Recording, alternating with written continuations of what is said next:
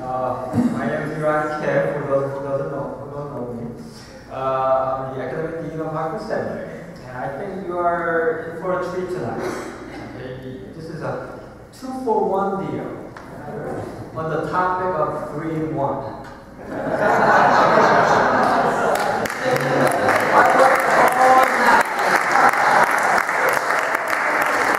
Let's review the format of tonight before I introduce the two speakers. Okay, I'm going to give a very short introduction to the two speakers.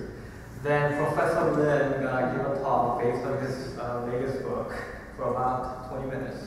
Then Professor Awad will give his presentation for about 20 minutes on his latest book. Then I'm going to ask Professor Lin, once Professor Awad is finished, to comment on his presentation and give him a question. And Professor Awad will answer Professor Lin's question, then give Professor Lin a commentary and a question. And Professor Lin will answer. And I think we could do that for just one round before we open up the floor to you for any question or comment that you might have. Then immediately after Q&A from the audience for about 25 to 30 minutes, we're going to have a book signing right after that. And I hope you all saw the books on the table outside. Okay? All right. I'd like to introduce my good friend, Professor Paul Lin, who is the Associate Professor of History of Christianity and Associate Professor of Religious Studies at Vanderbilt University. And I learned today he's also the chair of the Faculty Senate, representing 2,500 faculty members at Vanderbilt University. That's a tough job, and I saw him in action. He was on the phone all day long, okay?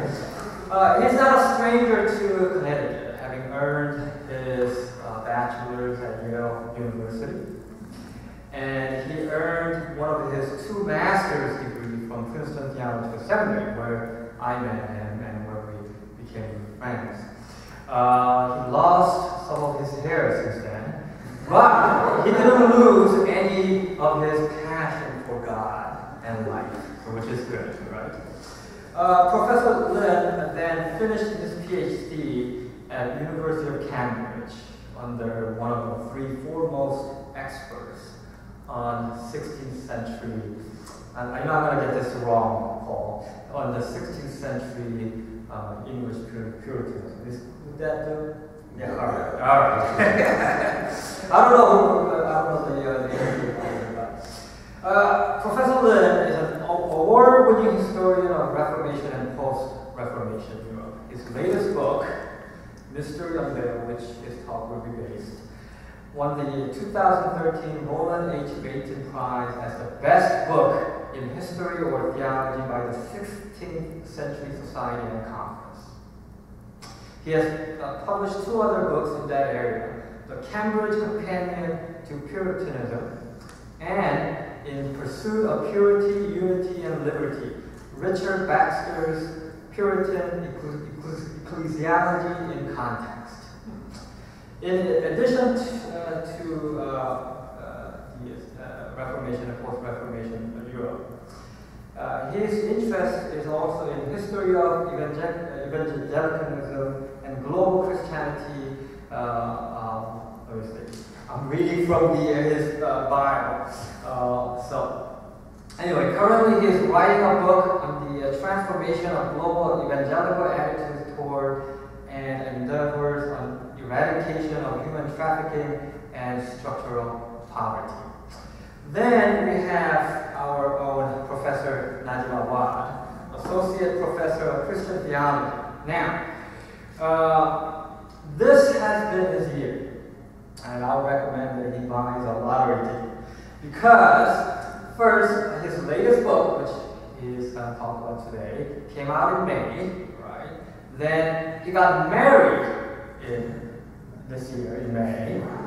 Not only that, he received his 2nd doctorate from Germany this summer or this fall, I think this summer, right?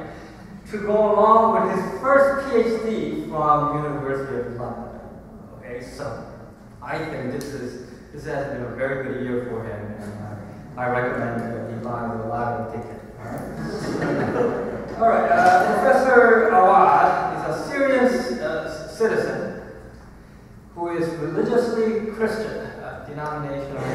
Reformed Protestant, ethnically from Syriac, Aramaic roots, and culturally Arab. Over the past 20 years, he has traveled widely and had a chance to fully integrate into various Western cultural contexts.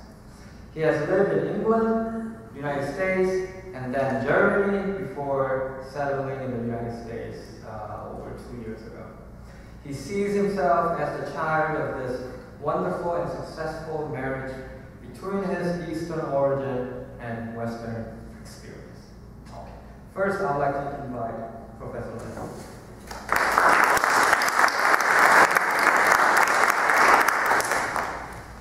Thank you very much, Dean Kim. 2 for 1, 3 in 1. That was pretty nice. I never thought of it that way, but and just perfectly apropos this particular occasion tonight.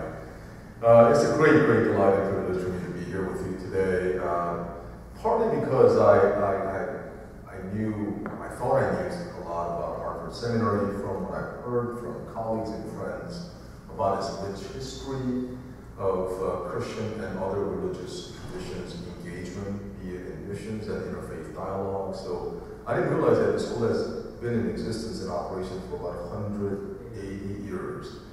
That is older than my own university, so my current employer, Vanderbilt, and just going downstairs to see the plaques and some of the emblematic kind of presence of these, I don't want to say patron saints, because probably don't believe in patron saints, but those who had gone before this particular group of folks here, and students and staff and faculty. So I take it as a great privilege to be invited to talk about this meager book of mine. But I'm also quite excited to learn from Professor Awad about his own book on modern theological terms toward the Trinity. So I'm a historian who cares about theology, and there's always been this kind of back and forth in my own career. When I went to Cambridge for my PhD, my advisor, who was in the divinity faculty but also joint appointment in history faculty, noted that for a historian I cared too much about theology,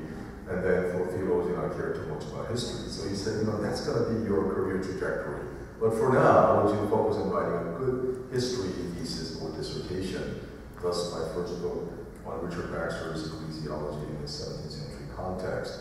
But and as I was finishing my dissertation, I had a lot of questions.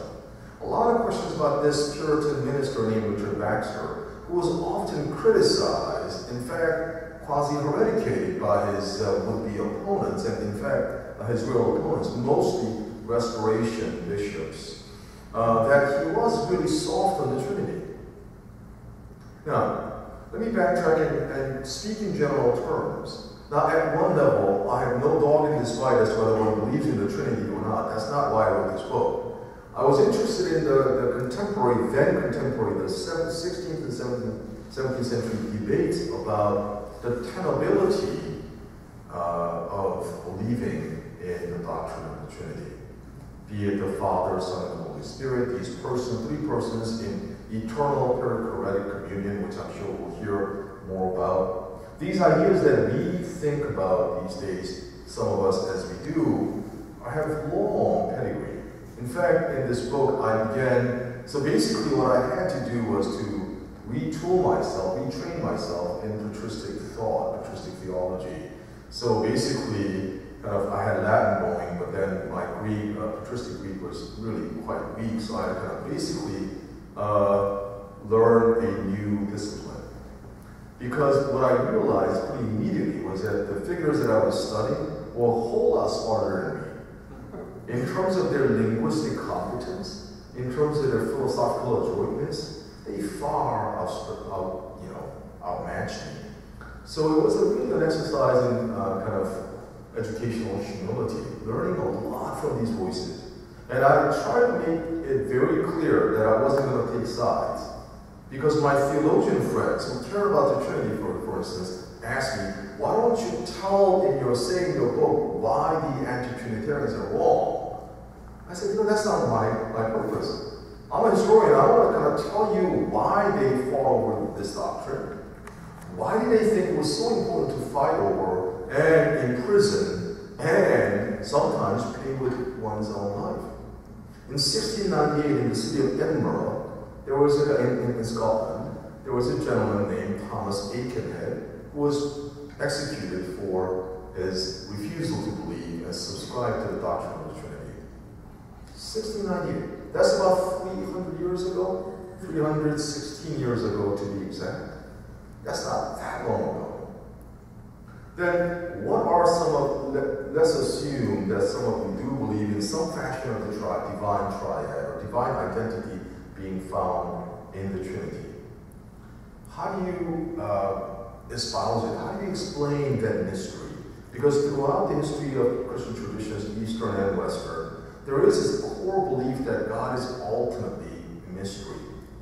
There is a kind of eternity of God, that is, God, if God is such that Father, Son, and Holy Spirit, then 1 + 1 + 1 simply could not be 1. Because simple mathematical formula would lead one to believe that it can be 1 + 1 + 1 equals 3.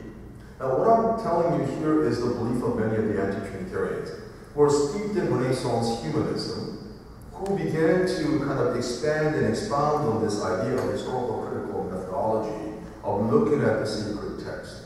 They began to realize, okay, we got this grammatical and lexical and other methodological apparati that are being discovered and further elaborated upon, and we need to use that and harness that in order to get to the core of the sacred writ's meaning.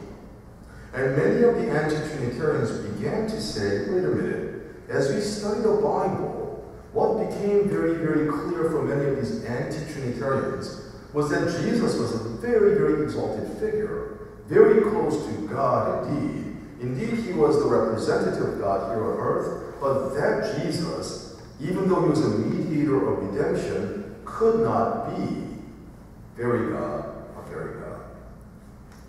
So in this book, in my 20-minute presentation, I'd like to take three kind of approaches or three themes. One will be exegesis, so biblical exegesis. Second will be tradition or history of doctrine. Third point will be about politics. Because we often don't think about theology and politics. But if I learned anything in my studies of early modern England, politics of religion was a very live issue. That it was that, I mean, if you think about the Anglican Church or the Church of England, it was somebody's marital problems that led to the birthing of this new church. And Henry VIII being eradicated by the Pope and severing of its tie. And if you think about that, then one of the major apologetic aims of the early kind of theologians of the Church of England was to establish its own apostolicity. You know what I mean? That it has its own apostolic origin that bypassed the Church of Rome. Because for these individuals in early modern Europe, primitivity or primitivism was not a dirty word.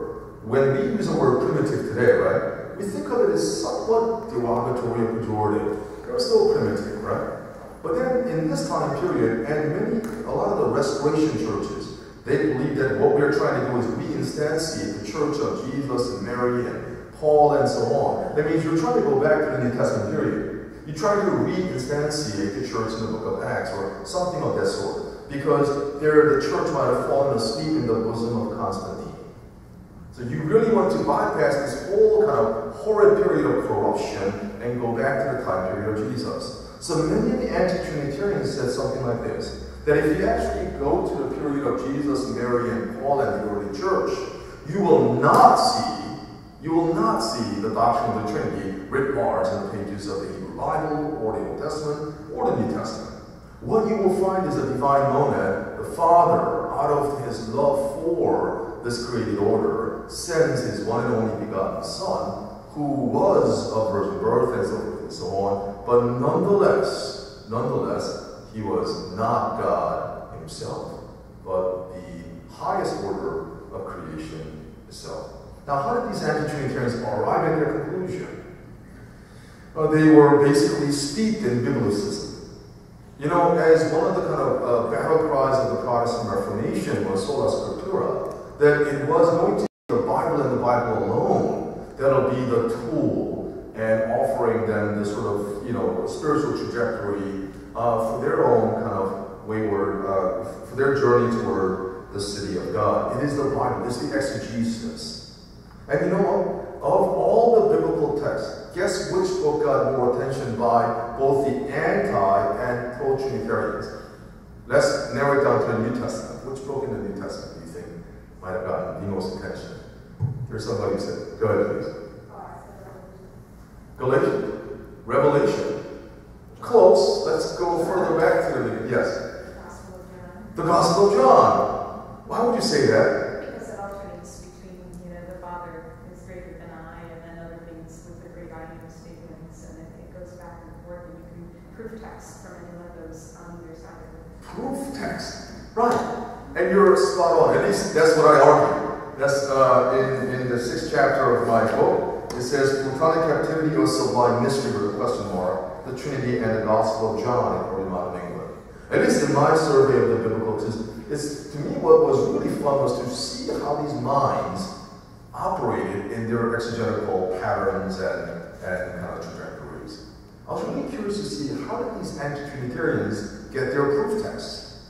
And I was also curious to see how did these Trinitarians, where did they get their proof text? And you're right on. They both got it from the Gospel of John. So often from the very same text. And how does the Gospel of John begin? In the beginning was the Word, and the Word was with God, and then the Word was God. You're shrugging there, sir, and why is that? Well, it's not very anti-Trinitarian. Sounds not very anti-Trinitarian. Does it seem logical? Does it follow logically for you that I was with Uriah, but I am Uriah? I was with Uriah a long time ago, right? And I was with Uriah, but I am Uriah. In an imminent perspective, yes. In an imminent perspective, yes, right. But then this is how the anti-Trinitarians began to dismantle the sort of a superstructure of the Trinity that had been in place for about a millennium.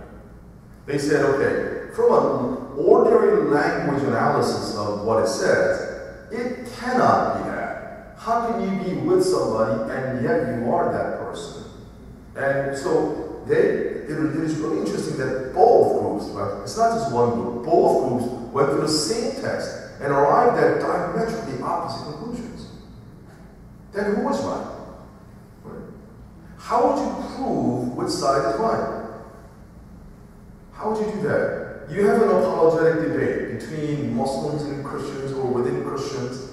How would you adjudicate between competing claims? You see, at least in this period, like it or not, is those in power would say, I like this particular version for whatever reason.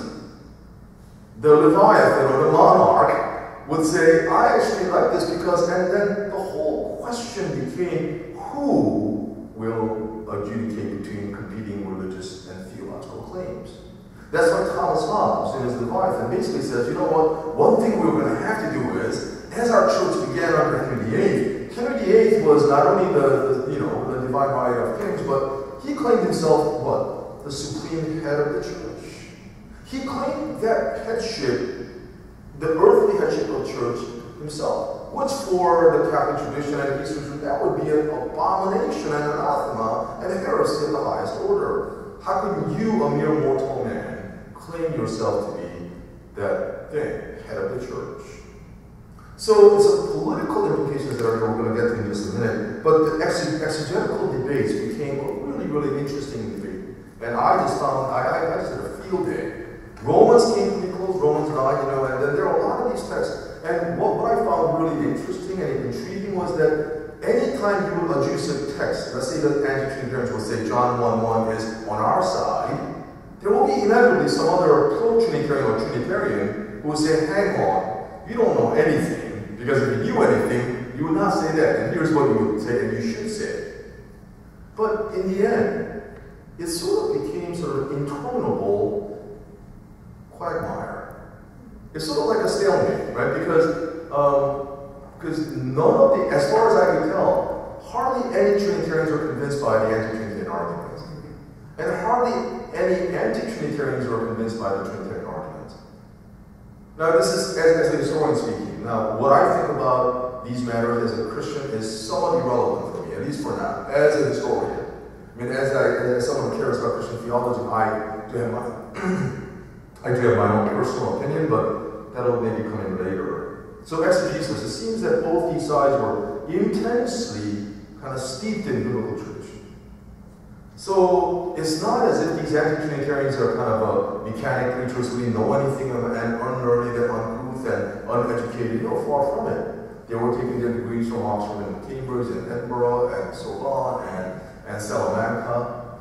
At the same time, many of these pro-Trinitarians, Trinitarians, were also picking up degrees, and they were always going to the same text. They were always kind of looking at, then what is it about their different trajectory?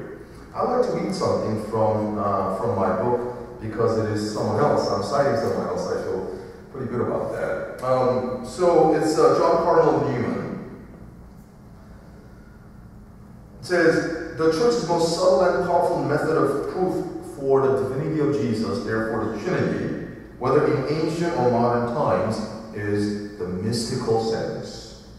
Now, in turning to primitive controversy, he writes, we find this method of interpretation to be the very basis of the proof of the Catholic doctrine of the Trinity. So, what does that mean? It says, it may be almost laid down as a historical fact that the mystical interpretation and orthodoxy on the Trinity will stand or fall together. It's on page 279 and 80. What does that mean? When I first read that from Newman, it just blew me away. What Newman was saying was that the school, the exegetical, the catechetical school of Alexandria, as opposed to the Antiochian school, the mystical interpretation, how you would read the Old Testament through the lens of, it's a fourfold meaning of Scripture and so forth and so on, was the only way to buttress the doctrine of the Trinity. That I found really interesting. Now, I don't know whether I agree ultimately, but it really kind of got me thinking about how the sort of exegetical and hermeneutical method, how we read a certain text, and the methods we employ to read a certain text, be it the New York Times or Hartford Quran, or the Quran or the New Testament. I think the methodology we employ would also have a very clear kind of influence in the way that we end up reading the text and inhabiting and interpreting them as well. Let's then go to the second part, which is tradition or history of doctrine. So, if somebody asked me recently at Rotterdam this summer, at the Erasmus University of Rotterdam, there's an early modern kind of studies group, and they read a couple of these chapters. And one of the questions that one professor had was kind of an interesting one. He said, what chapter did you like writing the best? And I said, I can tell you most emphatically there is one chapter I like the best, and that's chapter 5. And it's entitled Bishops Behaving Badly, with a question mark. Hobbes, Baxter, and Marvell on the problem of conciliar history and the nature of heresy. Because I used to think that the whole Trinitarian debate was an exegetical debate, the biblical text, and they were fighting over that. I used to think that that's all it was. But then, I learned, as I was reading Thomas Hobbes and Richard Baxter and Andrew Marvell, from the standpoint of their meta-critique of these councils, ecclesiastical councils. And where was the doctrine of the Trinity formulated? Do you remember? The Council of Nicaea, right? 325. Now, many of the Trinitarians, then and now, have argued, no, it's not there. It was in fact all embedded in the pages of Scripture, and it was codified at Nicaea. So that means you have a continuity kind of interpretation. You believe that there's a continuity between what the Scripture teaches about God and what people found out in 325. But there are people who are discontinuity or rupture kind of mode of looking at the history of Christianity. And that is, the Bible never really endorsed the Trinity.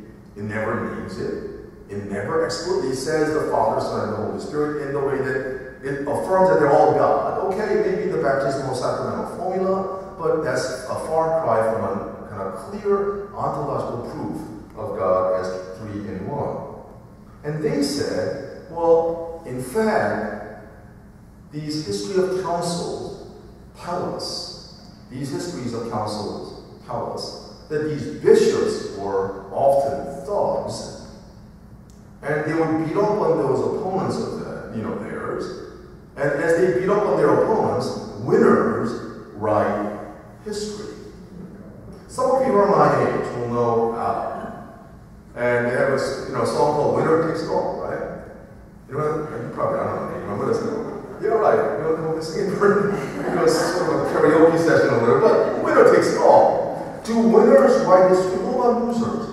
What about histories written by the losers of history? Is conciliar history, the history of council, written from such a vantage point to reflect the perspective of the winners, so that there will be some epiphany of losers peppered throughout the history of Christianity who said, wait a minute here. You say that's how it is, but we don't think so. In fact, we know, Thomas Hobbes writes, and Baxter writes as well, and Marvell, that, when you look at the history of council, it is these thuggish bishops who basically eradicated those who wouldn't agree with them, and so they kind of began to chip away at the credibility of conciliar history. So again, I used to think that it was primarily about exegetical disputes and debates, and that's how anti-Trinitarian kind of ideas, and thus in some ways kind of modernity and modern outlook on self and Savior and society kind of arose. But I realized, even before Edward Gibbon, writing about the rise and fall of the Roman Empire, even before that, this critical methodology of looking at history, looking in particular at the conciliar history, not as a kind of a history of sacred councils where God was present, but looking at this conciliar history as the very birthplace of bad ideas, ideas that were departures from primitive orthodoxy that Jesus knew and taught. They were very big on this. The anti-Trinitarians said Jesus would never ever claim to be equal with God. Then I think, as our friend said, but then what about some of these Johannine texts? And so they would always say things like they were the same in mission. They were same in purpose, one in purpose, not one in essence. So if you follow as I follow some of these debates, it's really head spinning, because but one of the things that I really found interesting was the Hobbes in his Historia Ecclesiastica says that these bishops, they became really intoxicated with their desire for power. And they would kind of come up with ideas that would be so sublime that the laity will be kept at sort of in the dark. Because if you say the Father and the Son and the Holy Spirit, the three is in one, it would be confusing. But then because of the priestcraft, that they were interested in, they were power-mongering bishops. And they really wanted to make sure that they had something that only they could explain. Right? Because, because knowledge is power now, right? Knowledge is power. And the priest would say, the bishops would say, you don't know, but trust us. Trust me, I know. Let me tell you. Then the power differential can be maintained. So one of the things that I found about Hobbes and Marvell and Baxter is that they really kind of began to see the history of the church as a sort of a long durée fight over power differential. And you're going to use the doctrine of the Trinity to keep me in the dark, because every time you kind of cry out mystery, and who can explain that, it's that phrase, hocus pocus, right? Hocus pocus mem. It's like, how do you explain the Eucharistic formula? Well, the priest, when he lifts up the element, and there's that kind of moment of consecration, then according to God's promise and power, those elements that are quotidian elements of bread and wine get turned into, transubstantiated into what? The body and blood of Jesus. So the anti-Trinitarians have issued three things. 3 T's, I call it in the book. Tradition, transubstantiation, and the Trinity. And if you think about many of these Protestant Trinitarians, they had problems with tradition and transubstantiation. So these anti-Trinitarians would say, come on, go all the way. I mean, I'm sort of not far from the ESPN country, and one of my favorite ESPN commentators is Chris Berman, the guy who always says, go all the way, right? And so these anti-Trinitarians are saying, why don't you go all the way? Add another T in your arsenal. Deny the Trinity, because you're already denying tradition and transubstantiation. If you're a true Protestant, you want to get as far away from popery as possible, then what you ought to do is deny the Trinity as well. Because if you study anything about the history of Christianity they would have heard, you would have to conclude, there's an inescapable conclusion that, the history of Christianity is peppered with all of these sordid individuals who wanted to grab power in the name of God and abuse it. And what better way than to grab onto the Trinity and say, it is mystery, only we can explain it for you. So please sit down there and let me stand up here and explain it to you. If you don't understand it, we'll come back next week. So they kept a hold on the laity. And so it became a very powerful way of understanding history for the anti-Trinitarians. Then what about the Trinitarian response? They said, no. God, the Holy Spirit, was with the church, the bride of Jesus, all the way through, even when it seemed like the church was in abeyance and absent from this world, but God, the Holy Spirit, was still carrying it in his bosom and carrying it toward the eschatological glory. So I think it was a very interesting debate between these two parts. Exegesis, firstly, secondly, tradition. Now it leads me to politics. So I need to say something about my own kind of intellectual kind of genealogy. I grew up an atheist. My father was a political prisoner in South Korea. So when I was 9 years old, my father was thrown into jail for 3 years. And so from 9, every 6 years I had a major rupture in my life. At 9, the first rupture was my father's incarceration. At age 15, the second rupture was immigration to America. I thought living in America would be great. In some ways it was great, but my high school years were dark. My high school years were desolate and desperate. Went to high school in Cherry Hill West. It could have been anywhere, really. It was really tough. And at age 21, the third rupture happened. I became a Christian. You know, it was really an interesting dialectical existential tension. I thought by becoming a Christian, I'll be a happy man. Well, that's for sure at one level. But then I lost a lot of things, namely friends. Many of my friends at Yale were not Christians, and I lost a lot of them. But one of the things that it kind of began to do for me was to really kind of look at my life in the light of the revelation given to me through Jesus Christ and Scripture. So I had a very kind of, I don't want to say naive understanding of Christianity, but I was just excited about Jesus. I was excited that I found the meaning of my life existence is not just about getting drunk and getting good grades, and it's not like that, right? I mean, I lived with first-year students at Vanderbilt, and one of the students put it so epigrammatically about a couple of years ago. He was, getting into trouble, and I talked to him and said, you know what? Why are you here? I mean, you're here to pursue a great education and make something of yourself. And he looked at me and goes, Professor, I'm here to get 3 things. And it's rated R, but I think all of you are 18. So he said, I'm here to get good grades, I'm here to get drunk, and I'm here to get laid. Some people are nodding yeah. And then I asked him, is that it? I didn't know what he said. Is there anything more? I will never forget that exchange. Because in a way, he was actually speaking for a lot of people who watched and enjoyed Jersey Shore and things of that sort. Is there anything more than that? I think there is. I think there is more to life than that, but one of the things that I began to be slightly disillusioned by, or began to scratch my head, is I thought that Christianity was all about just you and Jesus, eyeball, you're in love with God, and you're in love with everything, and there's no politics involved, and everyone just operates out of pure motives. And then I began reading the history of Christianity. Mind you, not like a sort of a cleaned up version.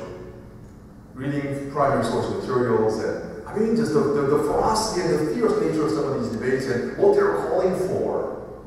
The pro-Trinitarians, Trinitarians were calling for the heads, literally heads of these anti-Trinitarians.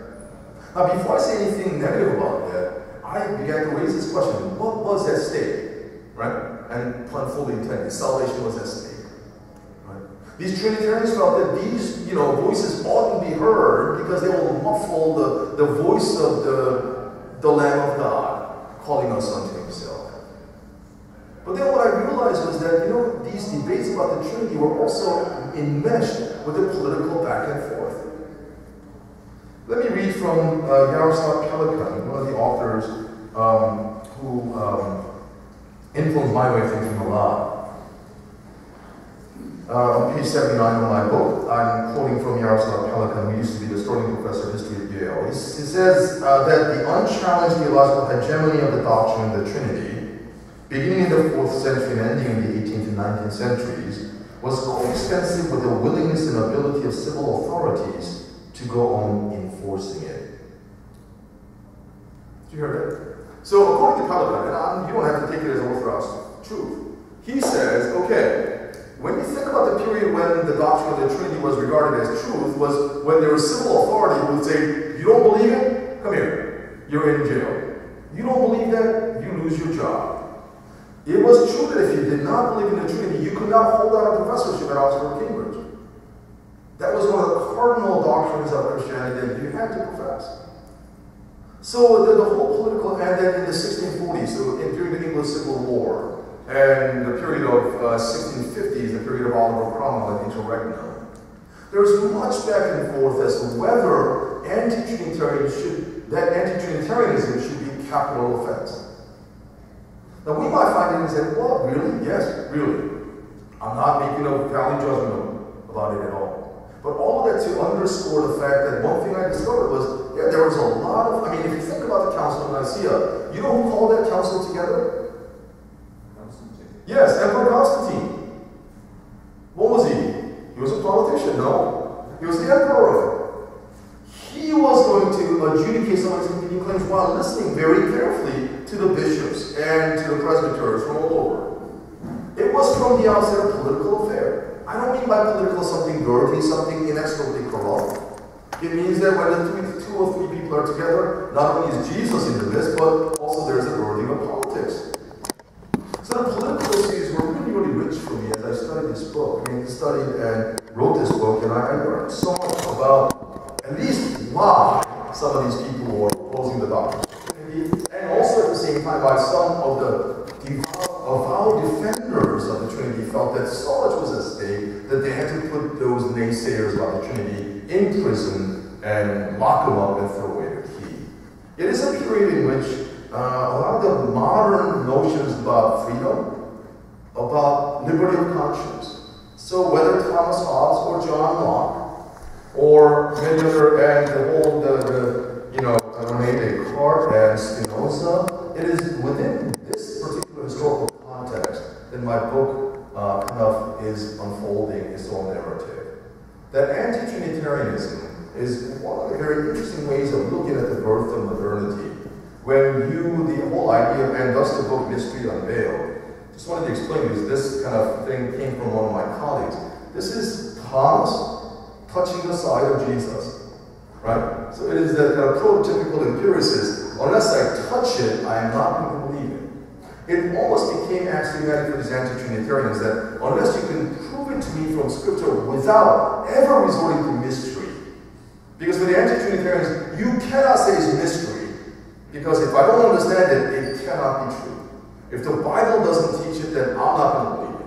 No amount or no number of historical accounts of considered decrees or people who are powerful bishops, it ain't going to do it for me.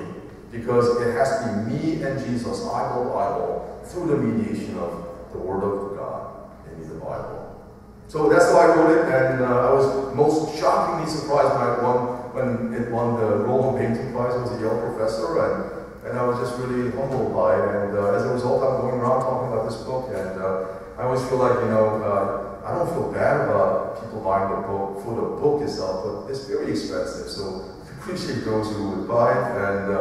But thank you for the invitation. I'm really looking forward to learning from Professor Awad. Thanks a lot.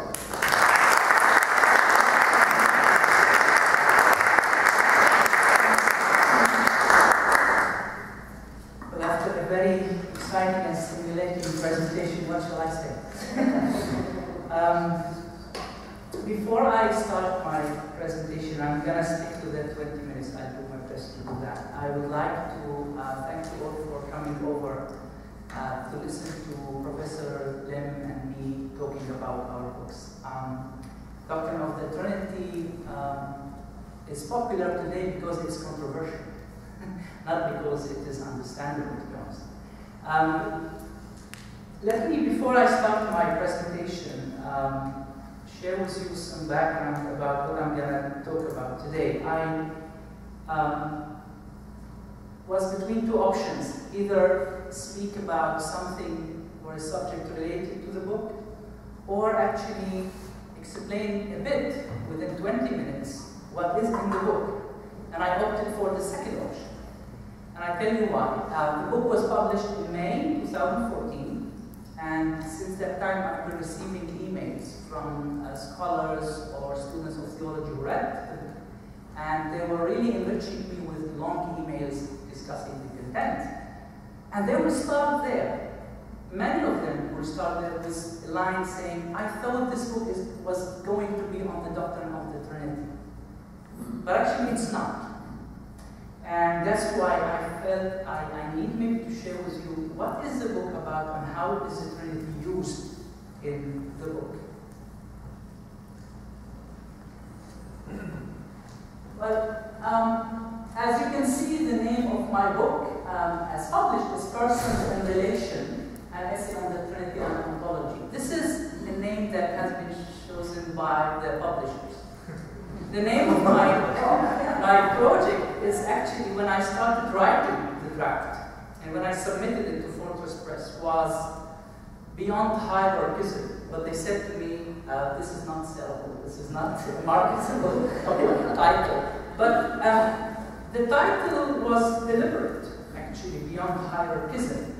It wanted to say that what I'm trying to talk about is the relation of theology as a field of study and doctrine of Trinity within it to other forms of intellectual inquiry, and whether the relation between them should be a relation of submission or a relation of control. That's what hierarchism thinks. So the title may give the implication that this book is about exploring the Trinity. It's basically not actually about that. The book is an exploration by means of the Trinity. By means of the Trinity. It's not basically a study of the doctrine of the Trinity per se, but a study from the perspective of the two specific notions of personhood and relationality that are conceptually inherent to the content of the doctrine of the Trinity. We speak about persons, in one nature, or you speak about Father, Son, and Spirit related in the relation of love, etc., etc. These notions enjoy a central place in the doctrine's terminological and theological package.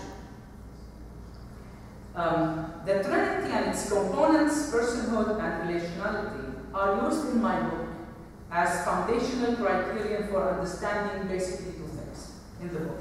First, how Christian theology of the Trinity dealt with the personhood and relationality, like these notions of personhood and relationality, in the context of the modernist and postmodernist secular understanding of them. Because outside theology, in modernity and postmodernity, we have also anthropologists, psychologists, biologists, people who follow the evolution theory, etc., who also have their own understanding of terms like ego, like self, like soul, like connectedness.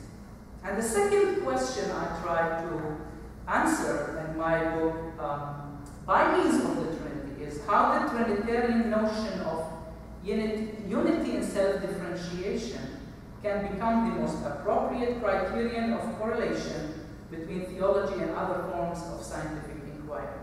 Whenever we speak in the doctrine of the Trinity about the relation between the three, Father, Son, and Spirit, we speak about them as united, as one, but also as particularly distinguished from each other. And that unity and self-differentiation became sort of one of the basic elements in the doctrine of the Trinity to speak about connectedness. So the question I tried to explore in my book is how the same logic was used in theology and in other forms of inquiry to speak about the relation between theology or religion in general and secular knowledge. So as you can see, this is not a book on the doctrine of the Trinity per se. If you want to really read my own interpretation of the doctrine of the Trinity as such, then you have to look at my earlier book. And that's really my interpretation of the doctrine of the Trinity. And the book is called God Without a Face, on the personal individuation of the Holy Spirit. And that book was published in 2011 by Moore Zebek, the publishers of the University of Tübingen. There I speak about the Trinity. What does it mean? How was it developed? What is the relation of the doctrine of the Trinity to the doctrine of the Holy Spirit? And how can we understand as Christians that rather complicated and controversial doctrine? And I have to say, it's controversial not only when we talk to other religions. It's indeed controversial, as Dr. Liam was showing us, among Christians themselves, Trinitarian and anti-Trinitarian within the same tradition. The content of my book is basically divided into three main parts. One called the root theology and the question of self in modernity. I go back to the beginning of the misunderstanding of the notions of relationality and personhood in the doctrine of God to modernity.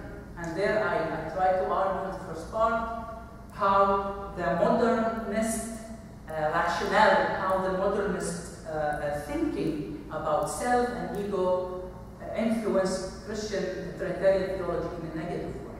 Then in the second part, I speak about how Trinitarian theology faced postmodern discourse. And then in the third part, I put my own proposal in 4 chapters.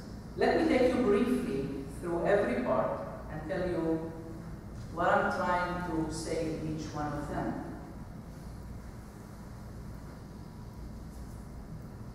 The first part I call the roots, theology, and the question of self in modernity. And in this part, I go back actually to how a specific understanding of personhood that is derived from a church father in the 5th century called Boethius, and how that father gave us the definition of personhood, which we still use today, which means single, individual, rational being, singleness. And out of that idea of singleness came in modernity the psychological, the philosophical understanding of selfhood. To be self, to be I, is to be self-centered, to be self-sufficient rationally. And that theology interacted with seriously, and actually it threatened the doctrine of the Trinity, because when you speak about an ego, self-centered, self-sufficient ego, then you don't speak anymore about much a relational being. To be relational means you are not self-sufficient. So in this part, I deal with 2 things. First, I deal with the relation between Trinitarian theology and some of the intellectual forms of inquiry that are related to the notions of self and personhood in the context of modernity. And then I try to map the roots of the main theological and philosophical hermeneutics of personhood, selfhood, and relationality, which today's postmodernist scholars entertain and emphasize. So whatever we read today actually in books on the Trinity, in the West, of course, are things reacting to that modernist insistence on the singlehood, on the oneness, on the self-sufficiency idea. There is too much emphasis today in Trinitarian books on relationality. And that's the postmodernist part, which I try to explain in the second. And the second part I call the challenge, because I believe that this attempt in today's Christian theology to open bridges of communication with postmodernist forms of inquiry is good, is necessary, is important, is inevitable, but at the same time is risky. It's especially when that openness tends to be an attempt at gaining the content, the approval of other forms of inquiry about what theology should say and should not. This is why in this part, which I call the Trinitarian theology and postmodernity, I try to argue for two main points. First, I try to demonstrate the continuation of the inappropriate relation of theology, modernity's rationale, in the postmodernist era without witnessing any substantial transformation. I try to argue actually that if theology was relating to modernity in a reactionary manner, I do believe that theology today is actually relating to postmodernist forms of inquiry with a no less reactionary manner as well. Then the reaction was defending God, protecting the doctrine of God from these secular forms of inquiry. In today's postmodernist world, the tendency is not defending anymore, but it's more sort of succumbing to everything the postmodernist forms of inquiry expect us to succumb to. So both are actually reactions and not actions or coactions. And then the second point I try to argue for is that the clash between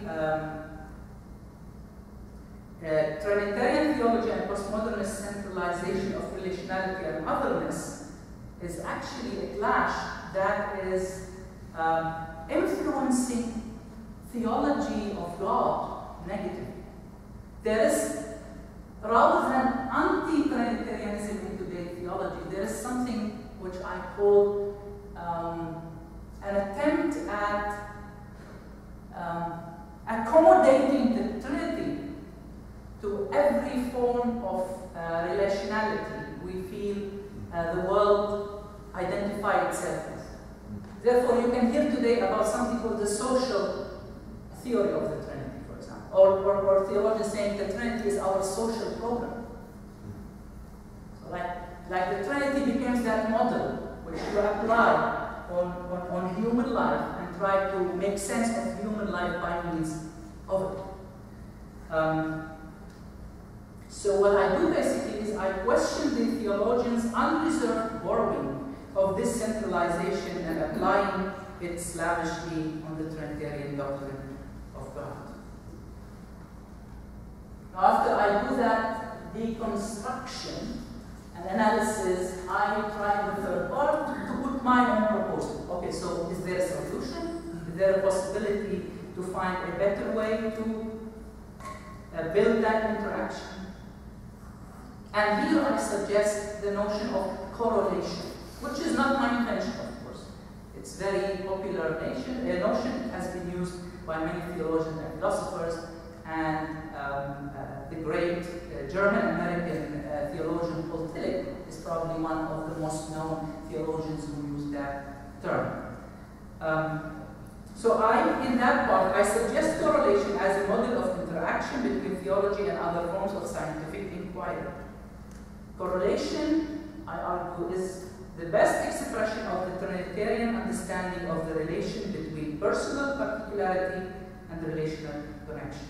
In other words, that's the right term to understand how can I relate to the other without losing myself in the other, or without denying the other's particularity. Correlation, mutuality, reciprocation. And then I suggest in this part two basic voices within Western systematic theology, whom I believe do present a very balanced and inviting understanding of that correlation. Jürgen Moltmann and Wolfgang Annenberg. And I find them two appropriate, reliable, and balanced theologians who understand the relationship between person and relation and between unity and particularity. That's basically what I try to do and argue for in the book. So when you read the book, and that's actually what I got from those who wrote to me their feedback. When you read the book, you feel there are two layers of arguments just running side by side. And that's true, actually. This is correct. I was inspired by that method, actually, by George Limbeck. He wrote a book, it's now classic in Christian theology, it's called The Nature of Doctrines. It's a smaller book, but that book has also this idea of having two arguments running in parallel to each other. One of them is a case study for the other. And you know, classical systematic theologians don't usually take case studies. They just put a theory, analyze it, and try to systematically offer a good hermeneutic to it. But Lembeck invited me to that idea of having one aspect or one idea as a case study, and that this is possible to be done, and write still a book on systematic theology. What I do in this book is actually, I have two inquiries. One is general inquiry on the relationship between theology and other scientific forms of inquiry, other sciences, basically philosophy and social sciences. And in this general inquiry, what I do is I theologize on the relation of theology to the context. Because one can theologize on how we do theology as well. And within that basic framework, I have a case study or a specific inquiry, which is basically on the relationship between Trinitarian theology and the main hermeneutical trends of self, of personhood, of relationship, and of otherness. In other words, I try to present a proposal for reshaping the theology context relation from a Trinitarian perspective and by means of Trinitarian notions. For me, that's full of Trinity. For me, that's fully Trinitarian project from A to Z. But it's not on the Trinity, it's by means of the Trinity. And before I stop and welcome Dr. Dean's comments and questions, and then your questions, and I'll be ready to answer any question you have on the Trinity.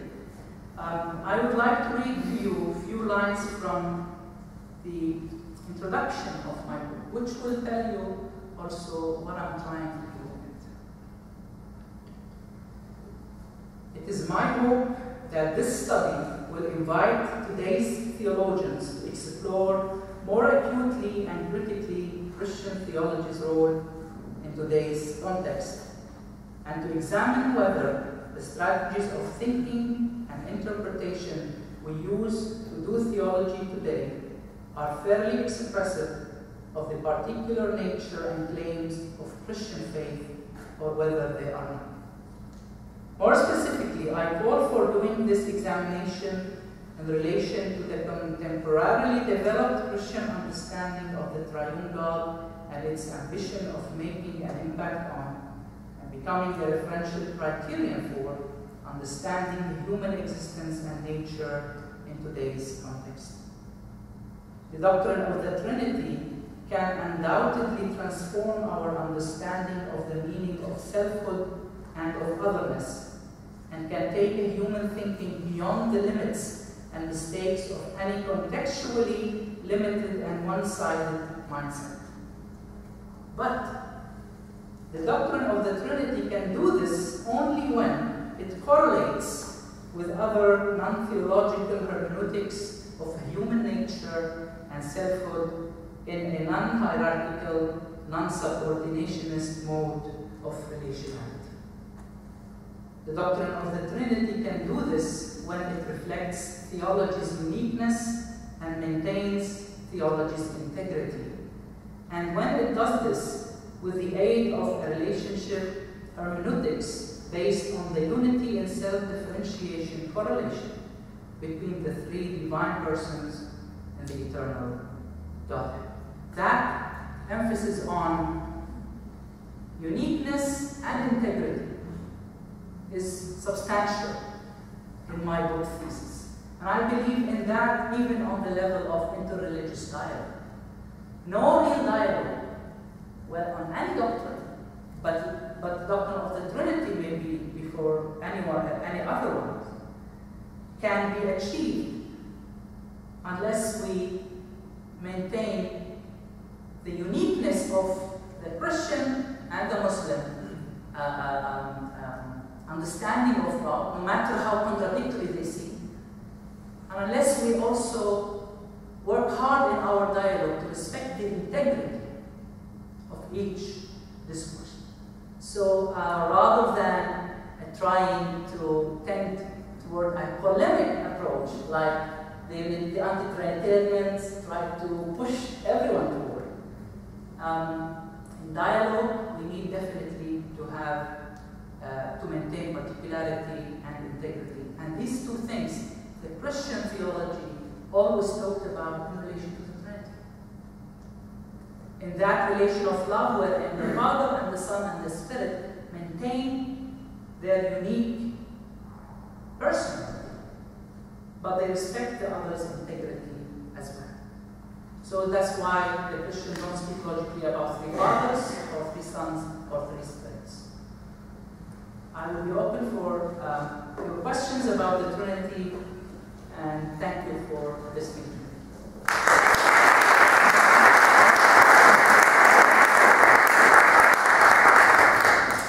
Well, thank you so much. Professor Lin, comment and questions for Professor Awad? Well, I just want to say that I'm feeling like a child taken to a fire hydrant, intellectual fire hydrant, and just throw him back next time, and hopefully next time I come and interact with him, or he comes down the path and interact with me, I'll be getting a little closer to the source itself. I learned so much. I'm just sitting there listening to you, and there's no reason for me to butter you up, but it just blew me away. And one, I guess that's not what the book is about. The title can be misleading, but what, in the way they explain what the book is about, really kind of helped me to understand, wow, this is actually a really, really rich book. If you have limited means of buying books, buy that one, don't buy this one. Really, I'm not trying to be some kind of reverse psychology either. I think that's, if you care about history and why, people fought, maybe that might be something. But if you really care about contemporary issues of interfaith dialogue, and especially the issue you brought up about the last bit in your presentation about integrity and particularity, and in the way that you approach, Muslim-Christian dialogues about Allah and what we're trying to God. Because so often I think in liberal Protestant circles, we say, well, we're all the same anyway. But you have to say, no, be okay with who you are and where you're standing, and engage the other in a dialogical fashion. And so I think I'm genuinely refreshed and encouraged that there are theologians such as yourself, and I heard that you work with the late Colin Gunton, and they're teaching at Hartford Seminary. I wonder how's that going to fit? But listening to your presentation really convinced me that Hartford Seminary made a terrific hire. I think just in a way that is able to really engage the robust nature and history of Christian thought about the Trinity, but also with a very kind of disarming openness engaged. So it's not so much a question as much as just a genuine appreciation for what you said. But I do have one quick question, and that is, you say something about a lot of contemporary theologians slavishly borrowing terms like relationality and otherness without really thinking through the consequence of what it might do to the doctrine of the Trinity. Could you elaborate a little bit on? I mean, I'm not asking you to name names, but just name them. Okay. I'm genuinely curious, because I see that a lot of Cappadocians got a Renaissance as well. Right. Is it because we care about relate proesis, we care about the other, that we import, because that's what we care about, so we use the Trinitarian language to get there? Because that's what I hear you say. So am I reading you right? Yeah, you're reading me absolutely right. And I'm really speechless after what you said about my book. Thank you very much. I appreciate that deeply. I name in my book actually some examples of theologians who who would use these notions of relationality and sociality in ways that will reduce God into just an expression of how should we live. Yeah. So I name some theologians and I present as objectively as I could their theological thinking about it. I'm not blaming the theologians for borrowing notions from other fields of sciences. And I'm not saying that it is just now when theology started talking about relationality and never before. You're absolutely right. In the 4th century, the Cappadocian Fathers brought that notion of perichoresis to explain the hypostasis and all that. But what I'm trying to say in my book is that we theologians tend to borrow these notions loaded with non-theological connotations that may not actually be properly reflective of what Christian theology would like to say by means of the same terms. That's my problem. So, for example, or just an example of that, in Christian Trinitarian doctrine, we speak about persons in relations, not about persons as relations. That's right. So that difference is really basic to understand the core logic of personhood and relationality in Christian theology, for example. That's right. Yes, Professor. Yeah. Well, what shall I say? You know, the books I usually love and want to buy are always the books that make me ask questions. And your book really is fascinating because I put 7 questions there. This just really tells you how much I'm now curious about reading the whole book, because I admit I'm not much knowledgeable about that period within British theological thinking. It's a great exposition what you're doing there, and very brave, I would say, you know, unpacking all these elements of not the theological thinking, but the intellectual driving forces behind it. Which I think is very important. It shows your historical character as a historian, because that's what I think historians do.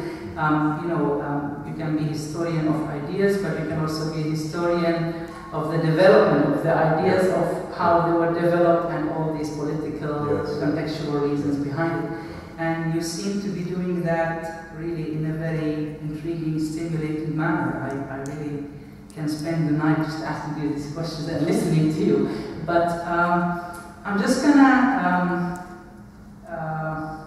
maybe ask one question, if I may.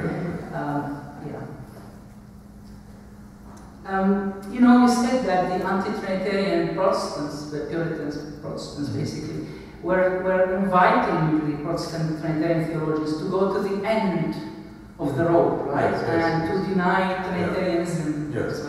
How would they reconcile that in their mind with the fact that within Protestant tradition, Luther and Calvin, the Trinity is present in their theological writing, and Luther and Calvin themselves, as you know, were very much immersed into patristic theology. So I read Calvin and Luther, I feel I'm reading Gregory Nazianzen, for example, or I'm reading John of Damascus. So how would these Puritan anti-Trinitarian reconcile that core, you know, with that Protestant background? Right, so a couple of ways of answering it. One would be to argue that these patristic authorities were no authorities, because the Bible is the ultimate authority. So you can carve Gregory Nazianzen, you know, Hilary of Poitiers, or Augustine, doesn't matter. They were all subsidiary to the authority of the Bible. And so, for example, Socinus, both Faustus and also Servetus and numerous others, said that Luther began well, but he only went halfway.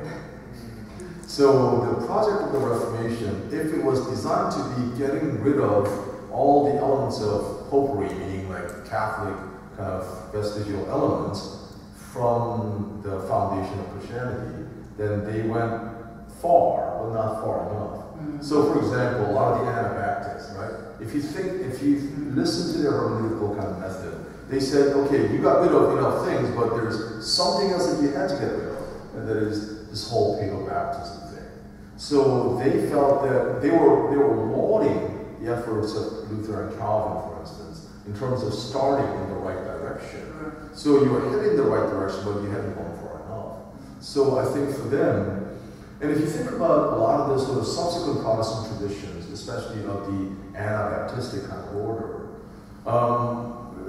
whoever wrote whatever is not that important, because if I cannot find it in the Bible, especially in the New Testament, it's not going to have any normative authority. So it seems to be that, and also it's not going to be an authority of the scriptural teaching that is mediated through any other personal authority at all. It'll be me, my reading of the text, as the Holy Spirit illuminates my mind.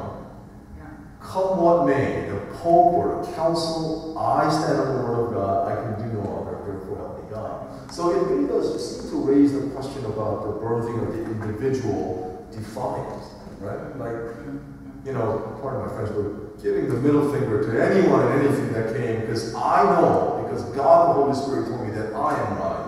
I mean, if you think about this whole notion of, are you alone right? You know what I mean? Like, think about that. Like, let's say all of us in this room, one person, you back there, say, I alone am right. Well, we will say, who are you? I mean, what's your authority? On what basis do you make such an audacious and grandiose claim? Right? And then we're going to claim, and then this is going to be an epistemic debate. Like, you know, how do you know what you know? How do we really know? And so I think what these anti-Trinitarians are really unwittingly or wittingly doing was undercutting a lot of the existing epistemological structures, the apparatus that undergirded the whole thing. In other words, they were also against their own tradition by being anti-traditionalists. Yes, that's right. So, thank you. Now, I would like to invite questions and comments from the audience. Now, when I call upon you, please stand and state your name and give your comment or question. Yes, John. Hi, I'm John Blossom, new to the block. And I found both of these presentations quite interesting. One question that might unite both views is how the postmodernist camp and the anti-Trinitarians had their own political baggage that enters into the picture. That it was not simply the Nicaeans who were responding in part to a political situation with them as well. And we could say, for example, that the postmodernists that Dr. Awad outlines in his book are responding to postmodern libertarian inclinations. And we could potentially say that the anti-Trinitarians in that era were responding to the pressures for statism that gave rise to certain aspects of Luther and Calvin's outlook, as well as the Counter-Reformation, re-establishment of the domain of the king in relation to the church.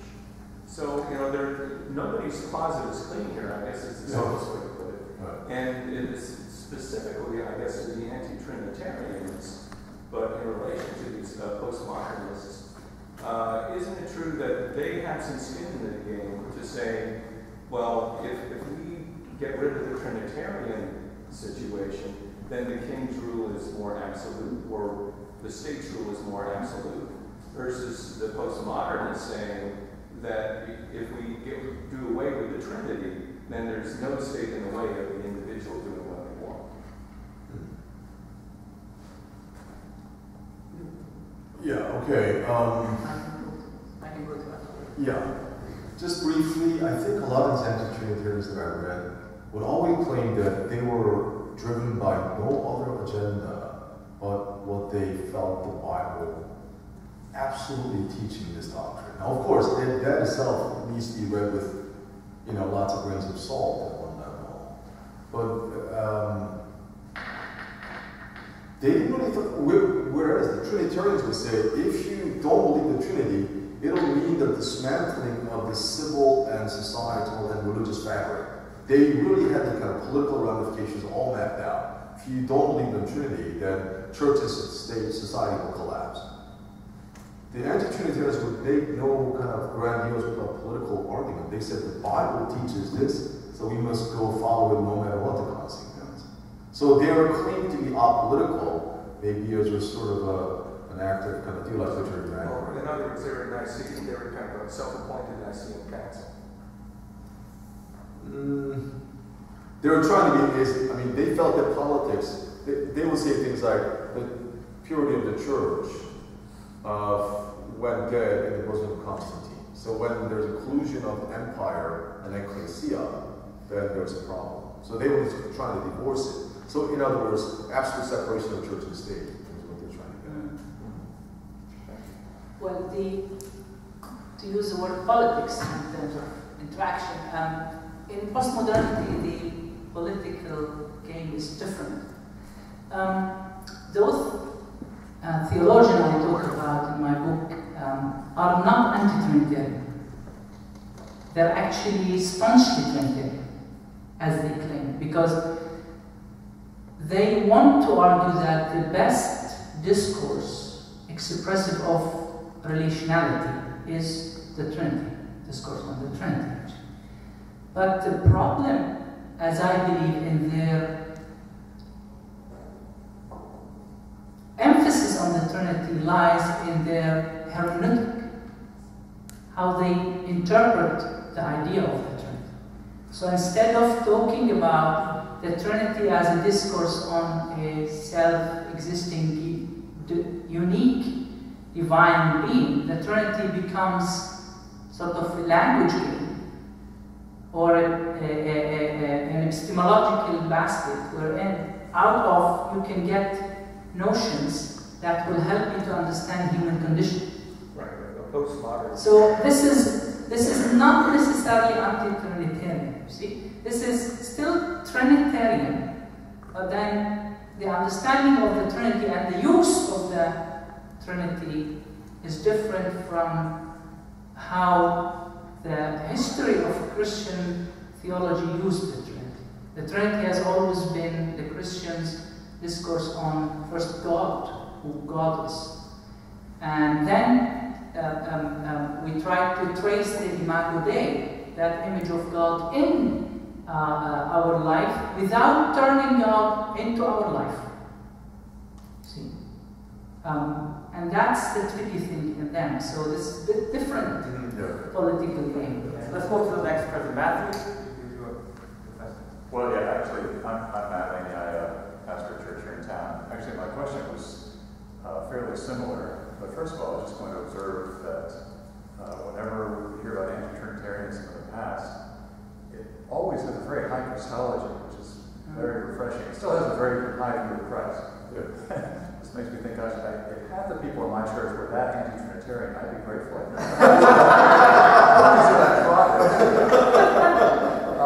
And this notion that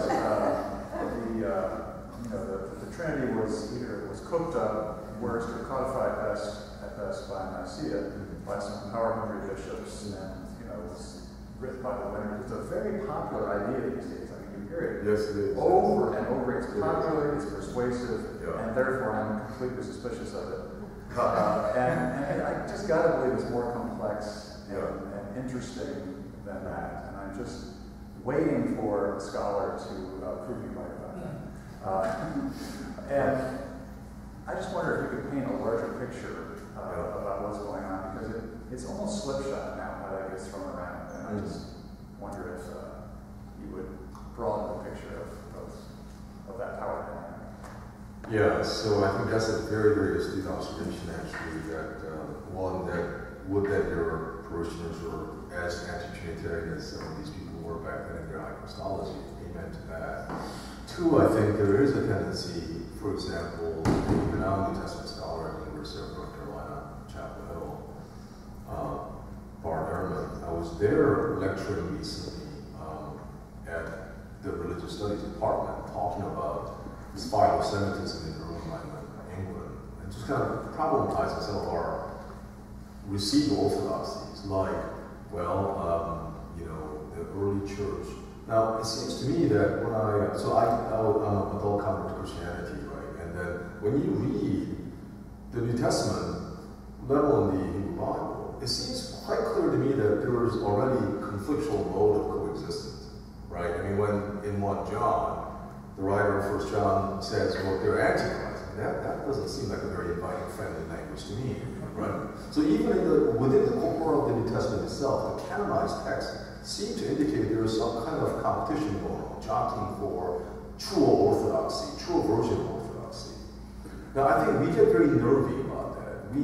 Our pristine version of religion is everyone ought to get along, nobody should fight, and everyone ought to all arrive at the same answer all the time. And when we don't do it, then it's nothing but politics, and God cannot be in it. Right. So I think that's the sort of meta thesis that has gained greater ascendancy and popularity.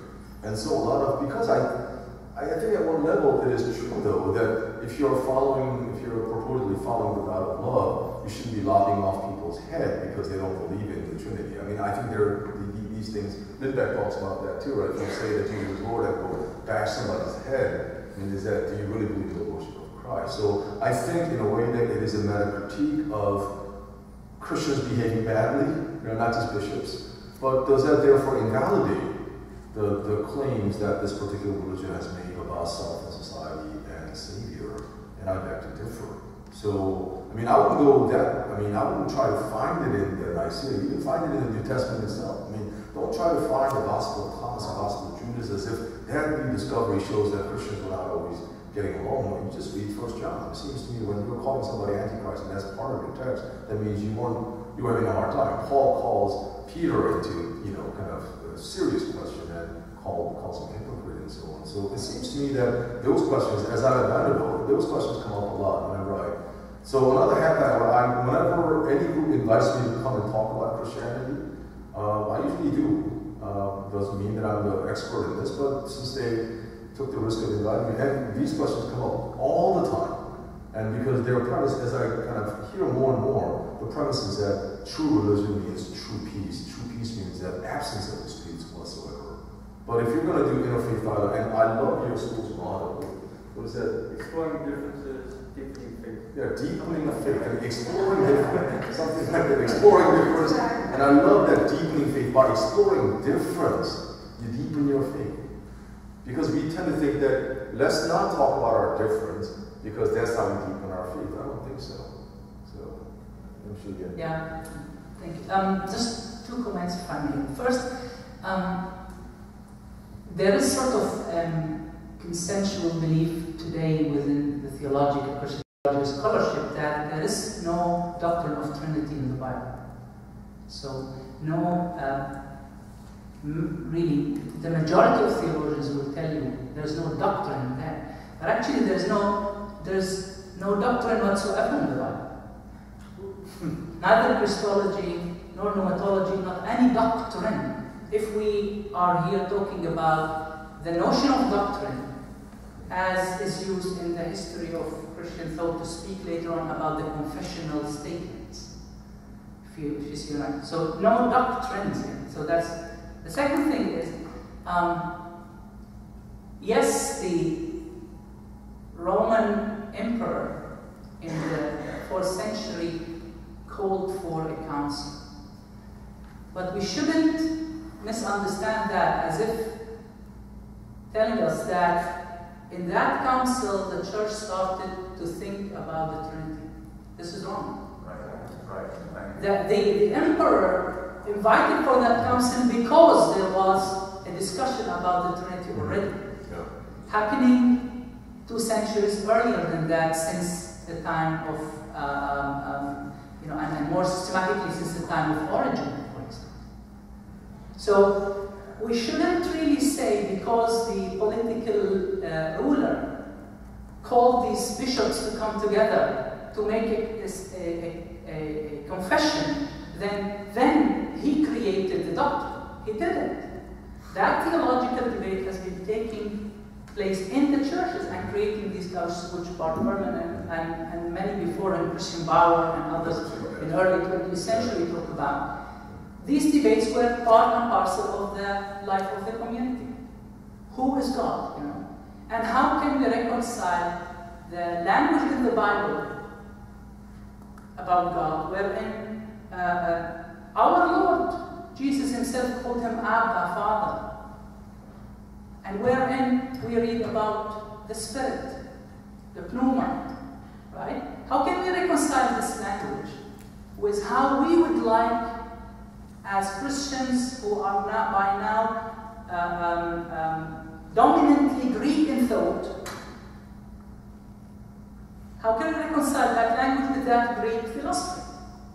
And out of that interaction with the context came the theological speech about the Trinity. But we have to know that this is also the same story with any other doctrine, even Christology. So I'm just trying to say that anti-Trinitarian argument that it's politics that create doctrine is not exactly historically accurate. Right. That's what I think is missed so often in conversation. Any question from this side? Okay. I mean, as I've taken a lot of courses here, but I'm still a beginner. Because I want to ask, I wonder how is it, and then was unable to come to your portion of the talk. You didn't miss anything. But I was just wondering, like when you said you can have high Christology and no Trinity, I'm wondering how is it possible? Because from my beginner understanding is that high Christology is what led to Trinity. That if you have a high version of Christ, then that's why you would have to include him as another God, or I'm saying it very clearly. Is that a question? You're asking me, yes? Yes. Okay, sure. Yeah. Well, first of all, it all depends on what you mean by high Christology, right?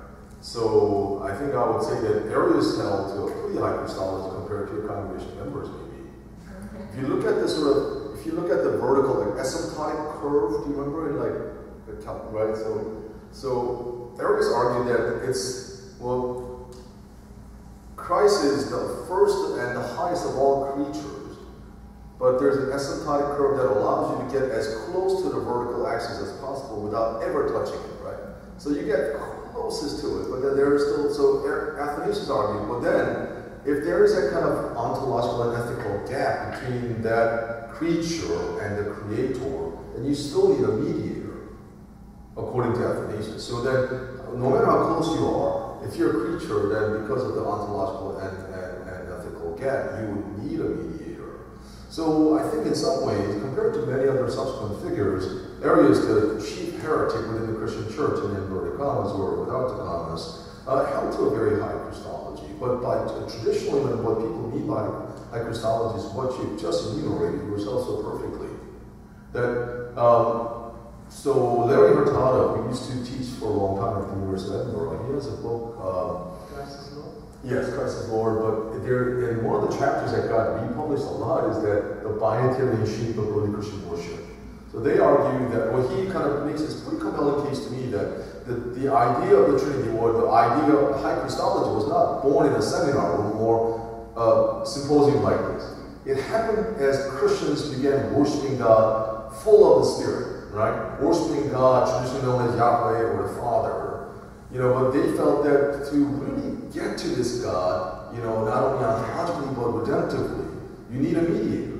And so by examining this, it is in that worship of God through Jesus in the Spirit that they began to develop this notion, this triad that was sacramentally there and liturgically beginning to be established. So when I used to teach theology, I used to teach at a school called Gordon Conwell Seminary in Boston before going to Vanderbilt 9 years ago. When I used to teach at Gordon Conwell, I used to have students read that article, because that to me was one of the best historically kind of reliable, at least to me, way of understanding the idea of development of doctrine. Right? Because I think a lot of the restorationist Protestants tend to believe that there's no developmental thesis as Catholics and others hold. So that unless it is found in the New Testament or the Christian scriptures or the Bible, then game's over. Whereas some others felt like, well, no, the seed may be there in the Bible, but it kind of grows out of it. So I think I kind of have adopted more of the latter thesis and therefore found Hurtado's idea very seriously and very kind of convincing. That high Christology was born in that sort of liturgical context. Because to get to this invisible and ineffable God, you need the mediator who is so high, so close. In fact, when you have seen me, you have seen the Father. That's sort of Johannine language becoming more and more kind of emblematic of their theological commitment and confession as well. But I fully agree with that. Just to say that Larry Hurtado and others belong to a school of thought within Christian theology we call the third quest of the historical Jesus, wherein many scholars before Larry Hurtado as well, instead of asking who is the Jesus of history, they ask how the Christian understanding of Jesus developed in history. And then you will have high Christology having various interpretations throughout different historical stages. Even today, what do we mean by high Christology? Varies actually. What do we mean by Jesus is Lord? It's not one and the same thing. So there's a whole scholarship about that. Yeah. Great. There are books to be purchased, okay, and we order them at author's price, which means you cannot get them any cheaper, and you don't have to pay shipping and handling, so you can't get anything better than that. So purchase them and come here and get them signed, and if you have questions, you could ask them while they're signing the books. Okay, let's thank the two wonderful